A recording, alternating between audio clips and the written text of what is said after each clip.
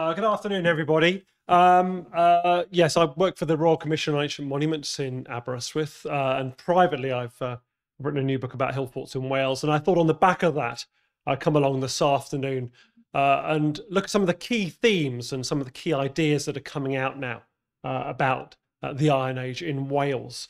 And there's never been a better time, indeed, to look at the Iron Age in Wales. There's so many exciting community projects out there being done, so much new information coming out, as we've just seen from Simon's talk as well. The subject of my title, The Hammer Fighters, we're in the southern reaches of Ordovician territory here. The Ordovician tribe, Ordovician tribe, was known as the Hammer Fighters, and they stretch from sort of Powys right up to Eryri, Snowdonia. And I think the only location where we have the Ordovician name preserved in Wales is on this standing stone with the Roman cremations at its base with a late Roman or early medieval inscription on it. Corbelengi Iacit Ordovus. Corbelengi lies here. He was an Ordovician. So that preservation of that tribal name into present times. But I thought what we need to do really is unlock the Iron Age. It's all around us, but sometimes it's not that easy to see what archaeologists are looking at or getting excited about.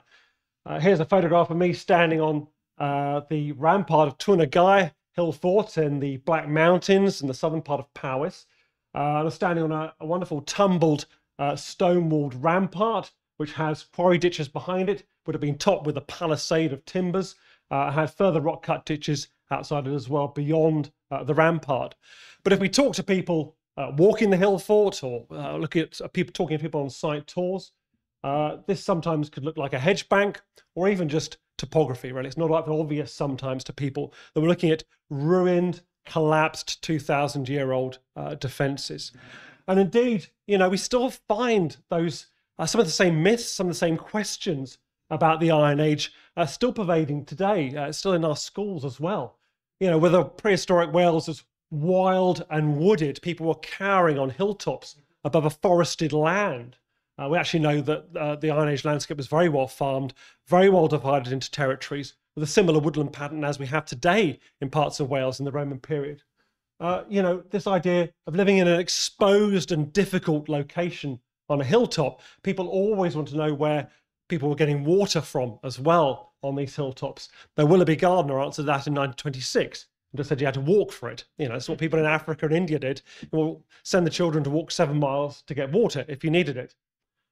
An idea still in school curricula today, actually, that the Celts from Europe, the intelligent Celts from Europe, arrived on Welsh shores and introduced the ideas of hillforts to the locals, which is a bit of a worry. That's an invasion theory from the 1930s and 1940s, which was dispelled in the 50s and 60s. So lots of ideas out there about what the Iron Age is and what it was. Now, I think we have to still get quite excited about some of the things that we have from Iron Age Wales. Archaeologists get quite complacent sometimes. Sites they've known about for years, and they don't occasion much interest nowadays. But we have to go back and look at them afresh. One of these is the Crowquest hut settlement in Snowdonia, excavated over 14 years by Peter Crew from the Snowdonia National Park. Now, this lies in the middle of nowhere near Trallsfynydd. It's about a group of about 5 or 6 roundhouses. It's not a protected site. It's not a guardianship monument, but the huts have been consolidated by the National Park. There's a good half-an-hour walk in from the nearest lane. But it faces this mountain gap in the Rhinogydd range, the Rhinogs on the west coast there. Now, this is a place where iron was being produced in the last couple of centuries BC and into the early Roman period. An incredible place. The workers in this farming and industrial settlement were blending ore with charcoal in clay furnaces fired up to 1200 degrees centigrade, producing bloom iron, which had to be then repeatedly hammered and reheated on anvil stones, banging that out. And Hut H here in the foreground, used for about 500 years, had a ton of iron slag outside when it was excavated. And the anvil stone that they were working the iron on is still there inside the roundhouse. That's the Iron Age anvil stone. This is producing bar iron for the production of the artefacts that we see in the museums of Wales today. And then we have the Capel-Garman fire dog, found in the 19th century near Better-sur-Coed, one of a pair which would have hung a cauldron or something over a fire or a hearth.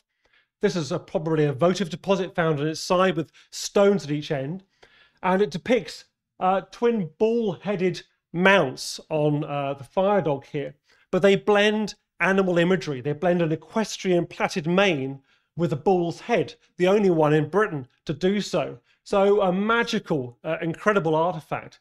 And Peter Crewe reckoned it took 3.5 person years to produce the iron for this and to manufacture and to do the forging on this piece. So some remarkable things out there. More things to get excited about as well. You know, on the left we have the partially clad students of Cardiff University donning the Llyn-Cerrig-Bach gang chain, which rung together the necks of 5 unwilling victims. This was discovered in 1942 in Llyn-Cerrig-Bach votive deposit on Western Anglesey during the construction of an American air base. And this is a 2,200-year-old piece of iron. And when it was discovered, it'd been being used by tractors to pull lorries out of the mud on the airbase. So it's actually being used as a chain to pull vehicles. So whoever made that in the Iron Age had done a pretty good job on it, really. So incredible tenacity behind some of these old artifacts. And the Lesser Garth turret ring from South Wales down near Castell Cork, a large rain guide for a chariot about this size, an incredible piece of bling, really, for the front of a chariot. This would have been shining like gold, polished bronze originally, and very much like a sort of Rolls-Royce hood ornament almost on the front of a chariot. These chariots were fast, flighty machines, and we now have one excavated in South Pembrokeshire in 2018. So some incredible treasures out there. And indeed, in Wales, there's no better place to connect with the past when we're looking at our hill forts. We have some very, very large hill forts on the borders, some enormous sites, but we also have a range of these smaller family-type hill forts where you can see the hand of the builders at work, the decisions people have taken when they've been making ramparts or creating ditches. And sites like this, Craigadinas in Dyffryn Ardudwy, in Western Meirionydd, where we have the rampart walling preserved here from about 2,500 years ago, but actually the tiny spalls of stone tucked into the wall here, the snecks to make up that wall, and you can imagine those being put in by the builders all those years ago in the Iron Age. So it's very much a case of we can see the technology these people were using to develop these forts. So in terms of the chronology, we have a long history of hill fort building in Wales. Some of our earliest in this part of Wales particularly date back to the late Bronze Age. So we have the creation of monuments like the Brython Hill Fort in Bryndinas back in the late Bronze Age period. We have a collapse of the climate at the end of the late Bronze Age, and then a recovery into this earliest Iron Age period, where we have the creation of some very early hill forts. And then a development and expansion of settlement, potentially tensions in the valleys, people being forced down from upland farms and having to defend their territory and claim their territory. But it's a complex picture, still not fully agreed by archaeologists. But the very interesting section that we have in Wales, which is fairly unique to us here in the West, is this latest Iron Age and Roman campaigning period. So we have this sort of the preservation of Iron Age culture even during the Roman conquest. So the Romans land on the shores of Kent at AD 43, but they have a 25 to 30-year battle to win this part of Western Wales. The tribes are very tenacious. The Romans come and they go again. So we have this enduring culture just to the very last point when Agricola pushes through in AD 78 and conquers central and northwest Wales. And it's from this critical period we're seeing a lot of the hoarding of material. Those turret rings, the Seven Sisters hoard of chariot gear. And it's thought to be, I think I'm current in saying this, that the chariot burial in South Pembrokeshire seems to also be from this period. So it's when your world is collapsing, your world is coming to an end, and you're doing anything you can to preserve your culture in the face of radical change. So it's a busy landscape in Iron Age Wales. We have around 800 hill forts, true hill forts, but nearly 2,000 strongly defended hill forts and defended enclosures in Wales. You can see the pockets of settlement around the peripheries and around the borders, fewer settlements in the uplands, or the bare uplands of central Wales. But I think it's a regional picture. We can't expect the Iron Age societies that we have perhaps down the South Wales plain on the Severn Estuary or around Brecon and South Powys to be exactly the same as what was going on the Llŷn Peninsula or Anglesey. We have regional patterns of settlement and then connectivity both from the sea and over the mountain barrier. Coastal promontory forts are also interesting. In Wales, we have over 100 of these, nearly 60 in coastal Pembrokeshire. And there's maybe something of a cultural development as well. It's not just having the topography suitable for a coastal promontory fort, because we have plenty of good coastal terrain in Anglesey, but a handful of coastal sites. And it may be the existence of Llyn Cerrig Bach there on the coast, this votive site, that prohibited or precluded the construction of coastal sites around it. Pembrokeshire seems to fall in with trends in Cornwall and Waterford and Wexford. So there seems to be something different going on here in the settlement of the coast. So what is a hill fort? It's a difficult question. I may not answer it today, unfortunately. We have very large, commanding defensive sites like Cefn Carnedd on the Severn Estuary at Llandinam. A long-lived site, multiply defended and developed, with maybe later phases on the top, perhaps early medieval or medieval constructions on top. An enormously complicated north gateway here, not really studied in any detail, Cefn Carnedd. We can see on the left Tree Ceiri hill fort on the Llŷn Peninsula, what you may think as an archetypal hill fort. It's got great single rampart, double gateways on the left with a zigzag trackway sort of baffled between those gateways coming in. An interior crowded with roundhouses and huts, but not all as it seems. You have about 15 Iron Age roundhouses, and then in the Romano-British period, an explosion of huts, corbelled buildings, small hovels, crammed together in this very, very uncomfortable living.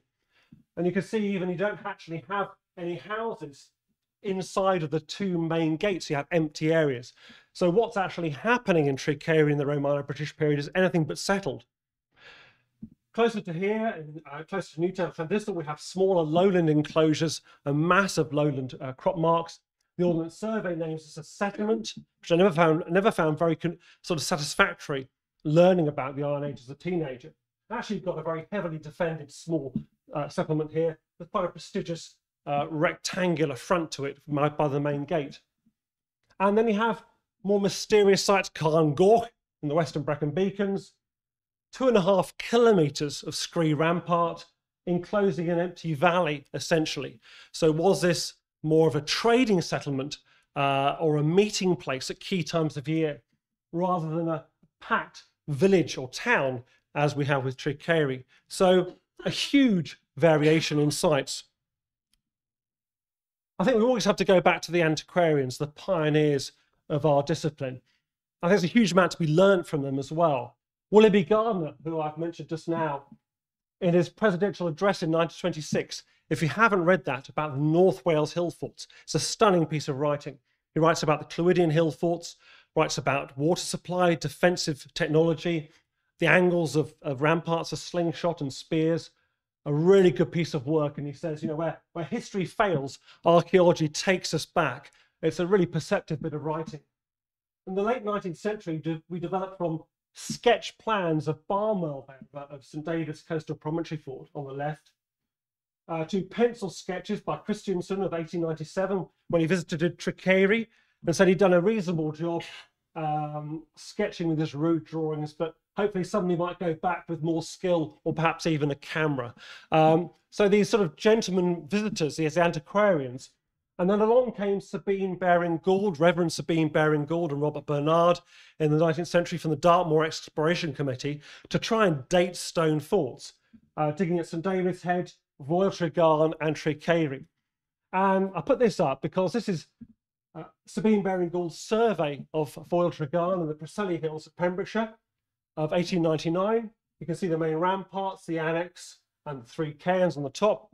This is the Royal Commission's photogrammetric and topographic survey in 1988, and there's not much between them in terms of plan accuracy. These people knew what they're doing, and Baring Gould's articles are full of insistence of quality and standards that he's instilling on his dig to try and dig in a more scientific fashion. Today, it's a really good time to look at Hillforts. We've got many community projects going on. Not only projects like CPAT's Beacon Ring work of a couple of years back. We've got work at Aberystwyth at the moment, on Pendinas, a lottery-funded project. Look at Pendinas here. You can see a new drone survey, drone photogrammetry. It was completed in April this year. And really inspirational projects like the Kaya Heritage Project at Ely and Cardiff. If you're ever down in Cardiff, follow the brown signs to the community centre and walks up to the Hillfort. They've got a Hillfort-themed play area, a Hillfort-themed community centre, 10 years of fundraising and excavations. It's been incredible. And of course, we've seen a lot of LiDAR today as well. LiDAR, laser scanning, airborne laser scanning, an amazing technology where you can take wooded monuments like Kaya Hillfort here, strip it back to the computer model, and then take all the vegetation and woodland away to reveal those hidden earthworks. And we're discovering many new sites now that we've got Welsh government-funded LiDAR for the whole of Wales. So who were the people of Iron Age Wales? And we have this mental image of a sort of rough, dark, curly-haired individual that you may not want to meet on a dark night. And a lot of that comes from Tacitus, the Roman historian, in his sort of eulogy of his father-in-law Agricola, where he writes of the Silures tribe of southern Wales, Brecon, Gwent, sort of Vale of Glamorgan. The swarthy faces and their curly hair suggest they came from Spain, and this is pervaded. But with the Portable Antiquities scheme particularly, we're getting more faces from the Iron Age now. It's interesting. We have on the left one of the plaques from Talallyn or Cadaridris. This is probably a godlike face. It's two opposing heads found on a plaque, which may have mounted on a casket or a chariot. But you see there, the hair on the individual is combed neatly back, very neatly combed back. And a more recent find of a sword pommel from Somerset, potentially a Durotriges warrior, has this very same smart hair drawn back. But then in Talgarth, on a scabbard shape, handed in about 4 or 5 years ago, we have a very noble individual with long flowing hair, apparently clean shaven, with a quizzical look on their face. And then some of you will know this is excavated at Carlion Barracks in 2010, the fragment of potentially a sort of celebratory monument within the fortress, thought to show a captured Silurian warrior with their hands tied behind their back, looking very sorry for themselves. So we're beginning to get more sight on the faces of the people who built these forts. There's still debate about what sort of society we had in Wales. The Romans tell us about a stratified hierarchies of kings and retainers, and this was Cunliffe's model after Danebury in the 1960s and 70s, which he threw open to debate. So did we have these kingly residences with the vassal farms paying tax to the leader? Perhaps, though younger researchers now, particularly Cardiff, Ollie Davis, are purporting sort of the communities of egalitarian builders. So this Amish model of a barn raising. So one family can't build a fort all by themselves. So they call in 25 neighbours on a sort of network of gifts and exchange. And then you can then call those people back to help you when you need to. Or my favourite model for some of Wales is this rather competitive, vociferous feuding chiefdoms who rise and fall every 10 or 15 years, get their power base made and then collapse and somebody else takes over. And perhaps we had all mixes of these from Cardiff to sort of Newtown to Anglesey to Pembrokeshire. And we have amazing symbols of wealth, apparent symbols of wealth. It's the Boverton neck collar, potentially an early Roman collar found near Llantwit Major in 2005 in a burial. But do these incredible neck rings, do these symbolise personal wealth, or is it like a sort of mayoral chain, a badge of office for the person who wore it? We now know that Wales was interconnected. It faced an international seaway, a very busy seaway in Iron Age times. So although the west coast of Wales is fairly remote nowadays from the sort of hubs, the busy hubs of Cardiff and sort of England and London, actually in the Iron Age, the tribes here would have been well connected to the wider parts of Europe. and the Mediterranean. These are some of the tribal names that the Romans left to us, the Gangani or the Vikis. The voyage of Pythias has sort of fallen out of favour. Cunliffe written about it more recently. This Greek out of Massilia in 340 BC, circumnavigating Britain, and meeting the locals in Cornwall to trade tin. The Brittani people of Britannia, as he recorded it, he named Mona, Anglesey, and it's from his writing and this Greek record of the Brittani people that we have the word Britannia now. And still the Welsh word for Britain, Prydain, takes that Greek form with the P. But we have tantalising evidence of Mediterranean contact. An anchor stock found at Porthelin off Bardsey, dating to around 150 BC, of a trading vessel potentially looking for metal, or very likely looking for metal, with a game of lucky knuckle bones cast into the anchor stock there. Obviously didn't do them any favours. So now when we reconstruct promontory forts, we can begin to bring this international sort of perspective into it. Here we have Strabo writing 7 BC, probably quoting Pythias's book, that Britannia bears grain, cattle, gold, silver, and iron. And we know, and this falls in the Simon's talk, so we know by the 60s and 70s, the Romans in Wales were extracting lead from lead mines of the Decliangi tribe up in northeast Wales. So surely those mines must have been open before the conquest. This is a lead pig from AD 74 there. And we've just recently reconstructed this year the coastal promontory fort near St David's based on some new excavations there. And we're showing copper miners working the cliffs here because we've got copper on site and a Mediterranean vessel visiting that promontory fort as well. So it's not an insular society, it's a well-connected society, well-connected with an international perspective, international contacts. So looking at Hillforts, this is my sort of version of a sort of geography O-level diagram. It's rather large to be seen like this, but you know, we have to sort of convey the idea that what we're seeing today, the place of walking our dogs, having picnics, these ruins of 2,000-year-old buildings. The gateways have collapsed, the stone walling you may be able to see through the soil. The houses have gone, but as we saw in Paul's talk this morning, we have platforms dug into the hill slope showing the positions of houses. And even rocks and rock outcrops within them are quite interesting places. This is where people would have sat and worked or done activities a couple of thousand years ago in the Iron Age. So you must use your imagination when you're visiting these sites today. Hillfort building would have been a major task, and I don't think we still quite grasp the physical exertion, the civil engineering effort behind the construction of some of the larger hill forts. This is an imagined scene of the construction of a small hill fort. And even before you began construction, you would need to be sourcing your timber. Either you had to own the woodland, or you had to know somebody who did, the managed woodland, or you had to start calling in your favours to get the construction work underway. Professor Bill Manning worked out you need around 1,000 trees per enclosed hectare of fort, both for the defences, but also timber bracing if you're using it inside the ramparts. So an enormous timber component has to be felled and brought to site and worked as well. And digging rock is the key problem, as Simon was saying. We have antler picks and stone walls from Iron Age ditches. Otherwise, how else were they breaking the rock? Were they using fire settings still? Were they wedging with water and wooden wedges? And actually, we found a half-did pebble in Pendennis Hill Fort this April. I think one of the first from a hill fort, showing the persistence of Bronze Age digging technology on these sites. And we have good evidence from casting, at least particularly, that the gateways may have been architect designs and built by specialists or designed by specialists.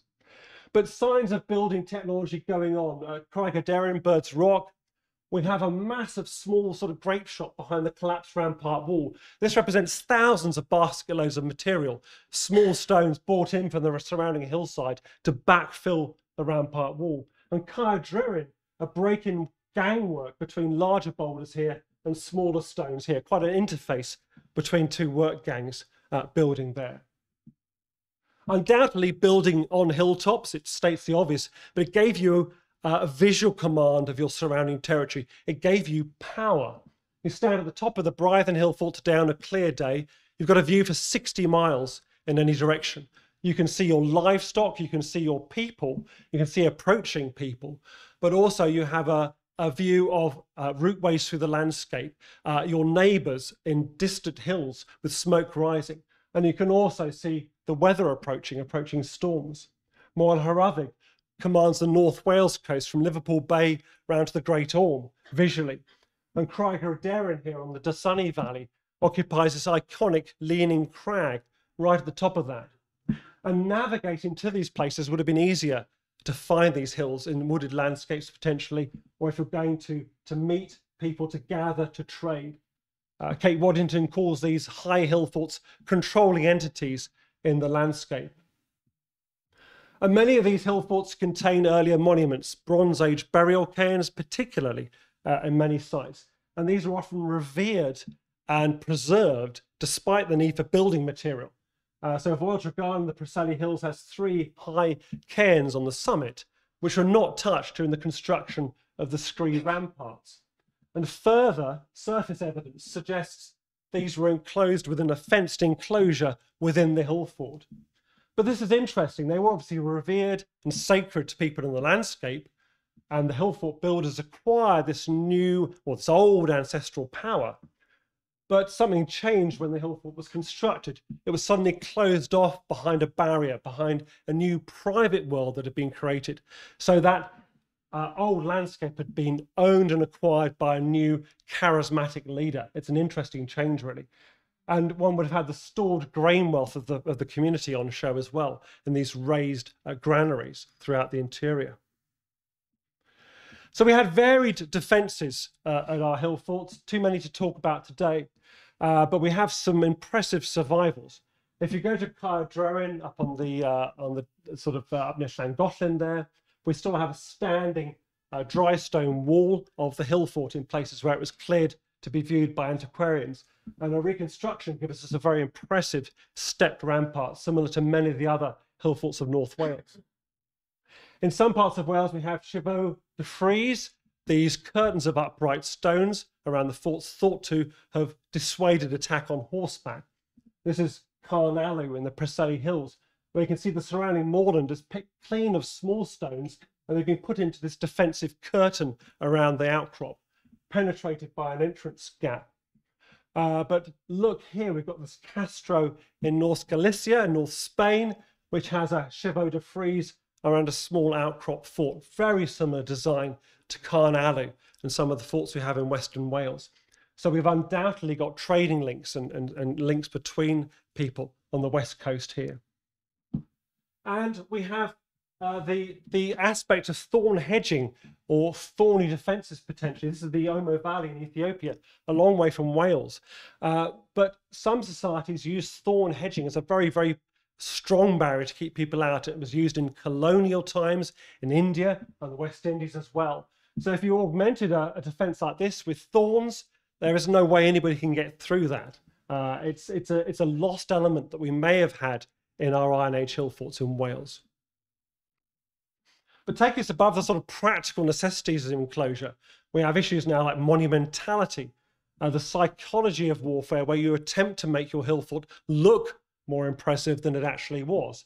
If you can prevent attack on your fort because it looks too terrifying, then all the better. People won't even bother to attack your site.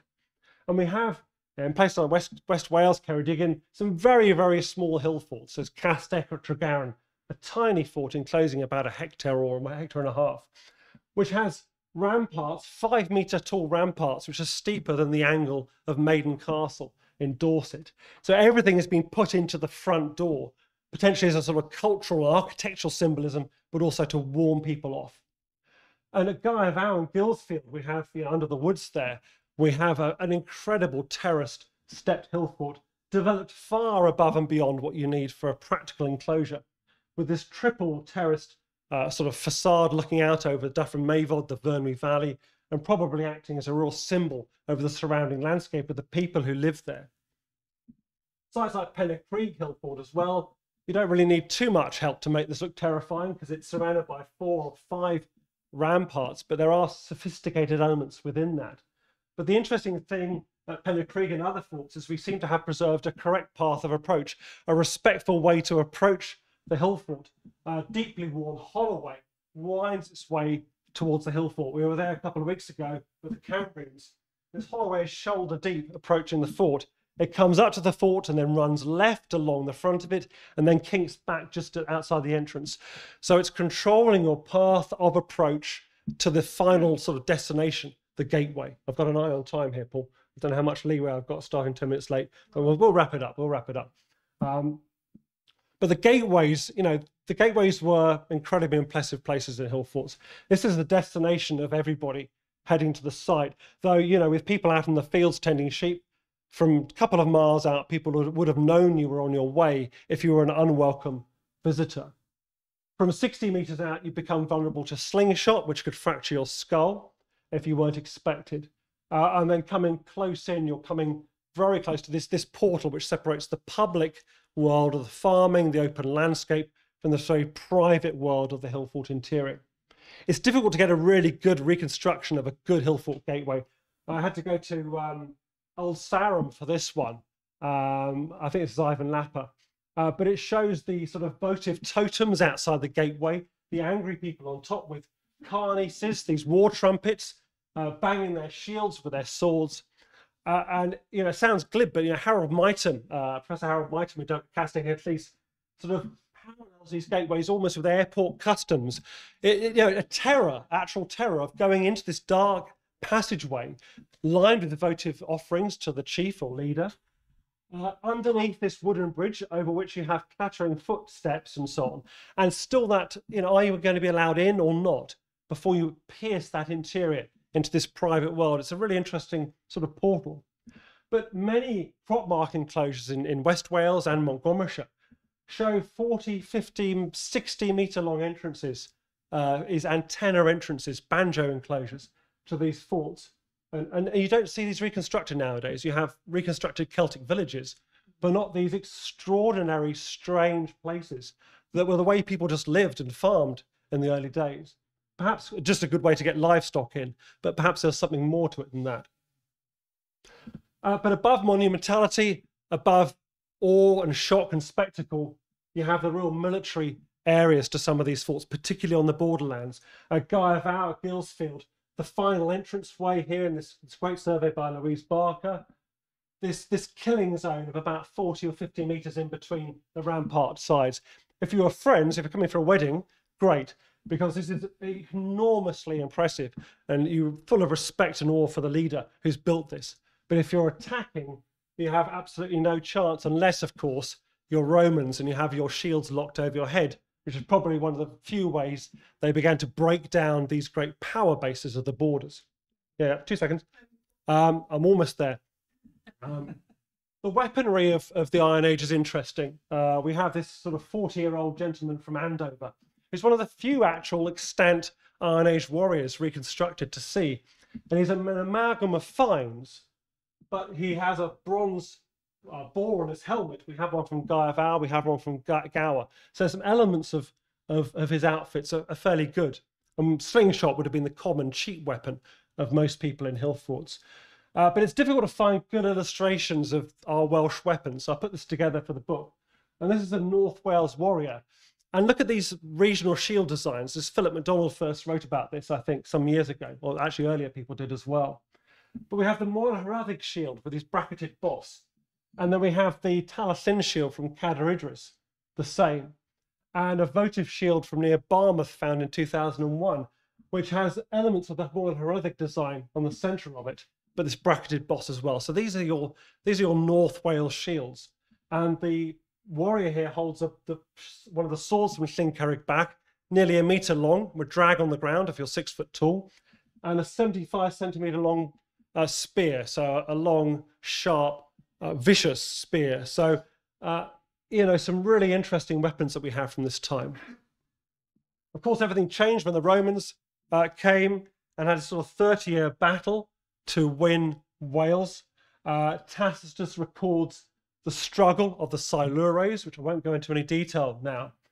But, you know, again, we're quite complacent about Tacitus. It's a narrative written 40 or 50 years after the event to be declaimed as a sort of celebratory piece of text. But there's still interesting things in it. The Roman commander had enraged the Silures because he said they should be utterly exterminated. He has an incredibly strong narrative from this time of conquest. The mounted auxiliaries, more lightly armed than the legionaries here.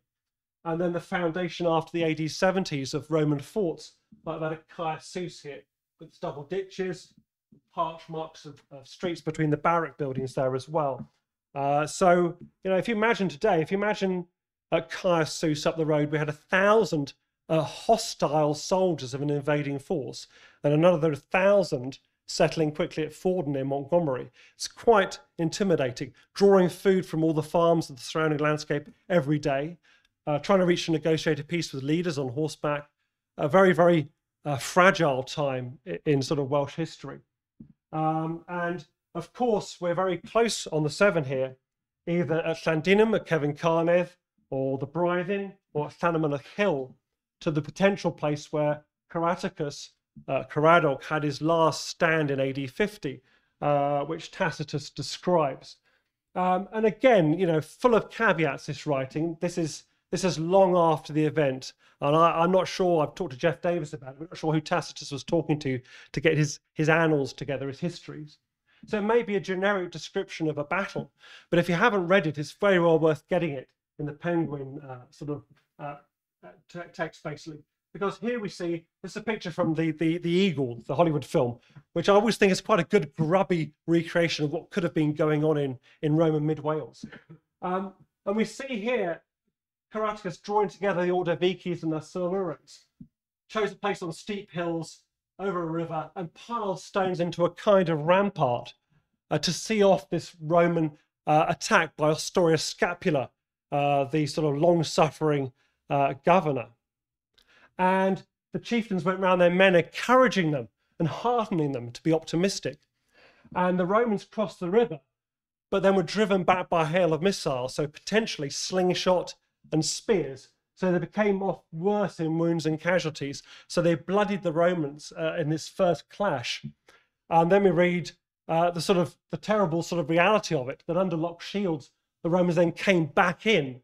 And the British didn't have any breastplates or armor, so they were either cut down by the swords and spears, the regulars, or succumbed to the auxiliaries' broadswords and pikes. It's a mid-century translation here. But you can see the brutality of that clash if you didn't work out a peace with the Romans, that critical sort of period of 25, 30 years. So really, really interesting text. Last couple of slides, really. So wider questions about Iron Age Wales. We're nowhere near sorting everything out, I don't think, yet. We have incredible sacred places in Wales, 2 votive lakes at the moment. Llancerrig Back, there's RAF Valley, where the fast jets take off and land. In 1942, to stabilise the sand dunes over the airport, they dragged peat out of this area and bought out one of Europe's finest collections of late Iron Age weaponry, shield fittings, chariot fittings, swords and spears. And there's been some more investigation in the early 2000s around here, but what's going on everywhere else is the great question. And Llanfair and Regos, again, a reservoir drained in the early 20th century, quite by accident, revealed this early Iron Age hoard of cauldrons and weapons in the peat. Much of it's probably still lost or still in there. And most of this on display in St Fagans Museum now as well. But it's not enough, really, is it? 2 votive lakes found by accident doesn't seem enough to me to complete that Iron Age landscape we have in Wales. What other lakes may we have? The Llyn Cael and Cadwaradrs in 1963, a couple of picnickers sat down from Llanbadarn Fawr and from under a rock noticed some rusty metal and pulled out 2 shields and a Roman lock and fragments of casket fittings as well, the Talallyn Hoard. So do keep an eye out when you're having a picnic in the mountains next time. But it's under this rock on the path up to this deep mountain lake, which is like Llanfair, it's sort of cauldron-like setting. So do we have other votive lakes or votive foci in the Iron Age landscape that we should be concerned about, we should be focusing on? And the last slide here, really, I think we're getting better now at understanding the other worlds involved in Hillfort life, not just the farming, but the sacred, the religious, the burial. The Pembrokeshire chariot, discovered in 2018, was from a round burial mound outside of Promontory Fort in Pembrokeshire. And 3 years of work at Castell Cadolig in West Wales, now about to be published in Archaeology Cambrensis, shows these burial mounds within and around the fort and a series of springs within that fort as well. And this reminds me of Pentre Camp up in near Llanfair Corinion, which I've written about previously, which is, we've got a lot of concentric forts in Wales, but Pentre Camp is highly concentric, perfectly built, very unusual, an inner bank and an outer bank, and then two flat interspaced banks in the middle, enclosed in this sort of rounded summit. I'm visiting there a few years ago, I noticed there's a huge spring head just below the fort. And, you know, this is potentially a really important part of the archaeology of Pentre Camp. We know when the Buckbean Pond was excavated on the Brython, we found many domestic objects, plates, twines, tools, but also a small sword, wooden sword on display in St Fagans. Could be a child's toy, but Miranda Green reminds us this is a sort of tradition of votive or miniature weapons and shields that we find from these sort of wetland deposits. So we should be looking more, I think, for some of these more interesting aspects, these votive aspects and sacred aspects of Iron Age Wales. So I'll leave you with a nice picture of the Castell Headleys Roundhouse, showing the sophistication of its construction. And I'm delighted that Sue Wheeler here is from Logaston Press today, and has brought some books along to sell as well. And Logaston have done a brilliant job pulling this book together. So I'd like to thank them and many other people. So I hope that's covered most things. Thank you very much indeed. Diolch yn fawr.